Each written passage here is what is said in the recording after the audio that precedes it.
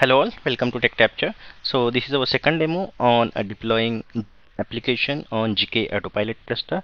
So in our previous video, in first demo, we have enabled a GKE API. We created Autopilot cluster. Then we deployed one public image on the GKE cluster. We then exposed deployment with the load balancer as a service, and we accessed our application on the external IP. Now in our second demo, we'll go to the created autopilot cluster because these two steps are already completed now. So we'll create simple Python web application. So we'll create a Docker file, then we'll build our own Docker image. We'll test that Docker image locally. We'll create artifact registry. We'll push our Docker image to artifact registry and then deploy that image on the GKE cluster. So these are the steps we are going to follow on our demo. So now let's go to a GKE cluster which we created, and let's see what we have on our autopilot cluster. So this is our cluster. We created autopilot demo in our last video, and here we deployed one application with a public image. So that was the image provided by Google Cloud for the sample application. So this is a Google sample deployment, and within this we deployed a public image and exposed this as a service. So let me show you what we deployed in our last video. So this was the service we deployed, and this was just simple hello world message and with some text displayed on the home screen. Now this was with the public image we did. Now what we'll do in this demo, we'll go ahead and create our own sample application with Python Flask, and then we'll deploy our application in a GKE cluster. So let me use Cloud Shell here. So it will take a couple of minutes to get started.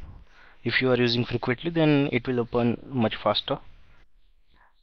So now Cloud Shell is open for me. So here I already created one Python Flask application. Let me go to the simple app folder, and within this folder I am having a app.py file, Docker file, and template folder. So let me first show you what is app.py. Okay, so app.py file is my main file which contains the code for the Python Flask application. So this is a simple 4 lines of code for Python Flask application, and whenever I go on the home URL, it will just return the index.html. So instead of printing the hello world, I am just returning the index.html. So let me show you what is index.html here. So let me just show you. So this index.html is nothing but it is just returning the header with welcome to Tech Capture message. Okay, so this is a simple Python Flask application I'm having. Now let me just try to show you how this application will look like. So whenever I execute Python app.py, because I already have a Flask installed, so now you can see it is running, and if I go to a URL, it will show you a home page of my Python Flask application. Okay, so this is my simple Python Flask application which shows welcome to Tech Capture on the header, hello world, and this is my Flask application homepage. Now this app we are running locally in a Cloud Shell. So now what we'll do, we'll just build simple Docker image for this application. So let me first close this and let me show you a Docker file which we created for this. So this Docker file is having all the dependencies and configuration. So it will be used a base image for Python, so Python 3.7 Slim. Then we'll install a Python Flask because this is a dependency for Flask application, so it used a Flask library. Then I'll create one app directory, and in app directory I'll copy my code. So I'll copy app.py file as well as the template folder, and at the last I'll just run my application Python app.py. Okay, so this is the simple Python Flask file which will, this is simple Docker file, not Python Flask. So this Docker file will be used to build a Docker image. Okay, so what we'll do now, we'll first build a Docker image. Okay, so let me just close it. So once it is built, we have to push it to a artifact registry as well. So let's first create artifact registry. So artifact registry is used to store our artifact, just like Docker container, npm packages, or Maven packages. So all kind of packages can be stored in artifact registry. So earlier there was a container registry which was used to store only the Docker images, but this is the advanced version of the container registry, and this is the artifact registry. Okay, so let me close this. So currently it is having only one artifact registry created by the application app engine, So let's create our own repository now. So here just give the name. I'll just give the name GKE app. Okay, so we need for a Docker image, so I'll choose a Docker, and rest of the things I'll choose a default. For region I'll choose a multi-region, and I'll store for US region. Now I'll just go and create my repository, and in this repository we'll push our container image. Now here, to push the repository or push the container image, we have to follow some naming convention for the tagging. Okay, so what the naming convention, or how we should authenticate to this repository? So we have setup instructions here. So just click on the setup instruction and first authenticate this using this command. So I'll just copy this command. Okay, so we'll authenticate with this region repository. Okay, I'll just execute, and for me it might say it's already created credential for this. Okay, so you can see gcloud credentials already registered correctly, but if you are executing the first time, it will create this credential for you. Okay, now this is the first step. Now let's see more detailed instruction here. So what should be the naming convention for the image? Okay, so this is documentation. I'll go to push and pull container images, and I'll just see the format of the image. How should be the image name? So you can see the image name, for example, should be like this. So it should be having format, location, project ID, repository, and image. I'll just copy this to Notepad++. Okay, and let's check the format from here. Now I'll just copy this as well. Okay, so this part is US Docker pkg dev. Project ID is ttdev02. GKE app is our repository, and our image name I'll just give simple. Okay, so I'm just giving a simple app.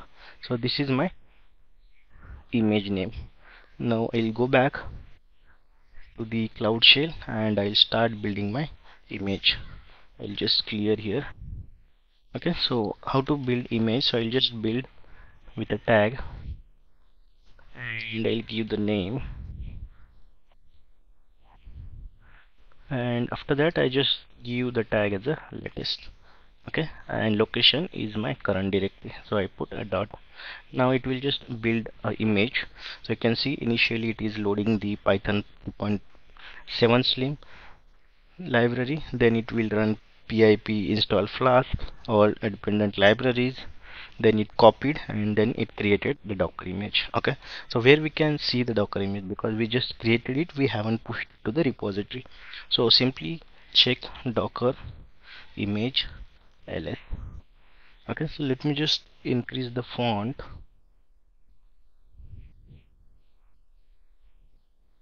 Just Raj. Okay, I think medium was better. Okay, let it be medium. Now you can see one image created just 13 seconds ago, and now we have to test this image locally if it is working fine. If it works fine, then we'll push that image to the registry. So I'll just test it. How to test it? So just do docker run -p for port, and I will just container port and the port on which I want to run, and then yes, I did the port mapping, and now I given the image name. Let's see now. Okay, it is running inside my container now. Let's check here if it will show my application home screen, which is a Python Flask welcome to TechTapter application.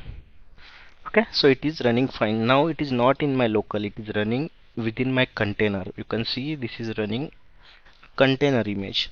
Now my container image is working absolutely fine. What I will do now, I am ready to deploy it on GKE. So once it is working fine, I will now push it to artifact registry. So let's close it. How to push? So here I'll just do a docker push. I'll remove this part. So instead of docker run, I'll just do a docker push and image name. Okay, and at the end I'll just give the tag as a latest. Okay, Just enter. So now it is making API call to artifact registry, and that is why it is asking permission to use my credential for API call.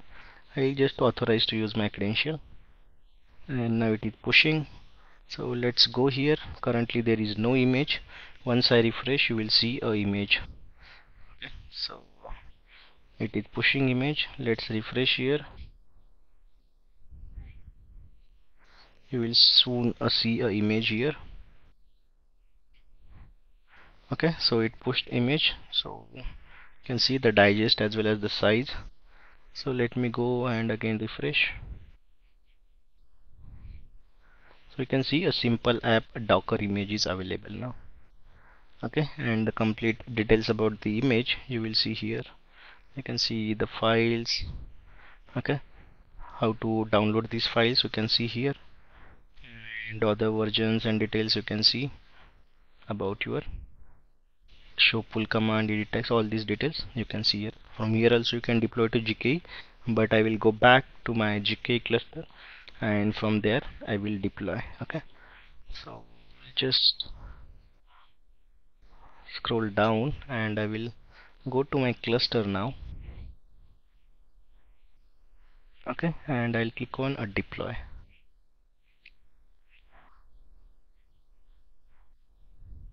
So deployment, I'll just give the name as a simple app, namespace default. Okay, Autopilot cluster, container details. Now we'll choose or select our image. So I'll go on select. I'll just click on the select and I'll select my artifact registry here. So we have this GKE app repository, and within this we are having a simple app.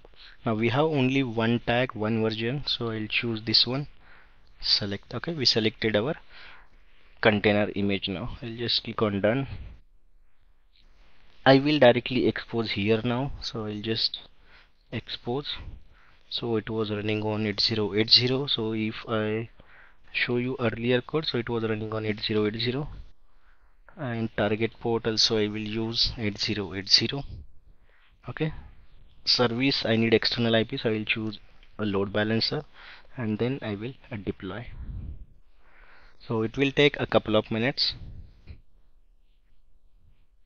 Now it is exposing deployment. 4 steps completed. Okay, so initially it is showing unschedulable or a pods in pending, so just wait for a few seconds and then it will show you a green status once pods will be in available state. Okay, so let's check on the terminal. So I'll just do kubectl get pods. Okay, so it is showing a pending, so let's wait for some time. Let's try again. So it will take some time. So currently still pod showing pending status. So let's see here.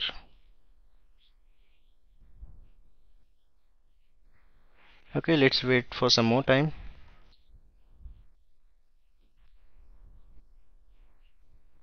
Let's check again.